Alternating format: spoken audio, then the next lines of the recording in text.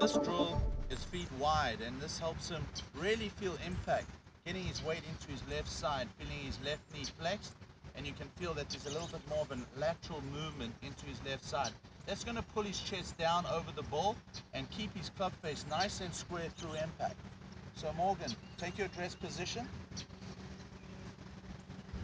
So his feet are a little bit wider than usual.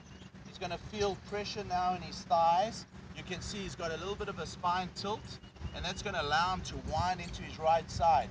From there, he's going to feel his weight shift into his left side. So Morgan, have a practice swing for me and show me what you're doing here. So you can see now his arm swings a little shorter.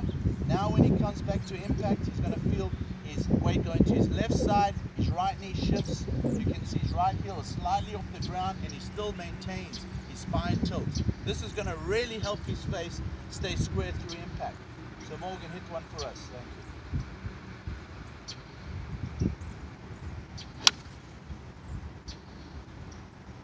Great. So you can see the strike on the ball is going to be nice and solid, and because of a square club face, the ball is going to go nice and straight down the middle of the fairway.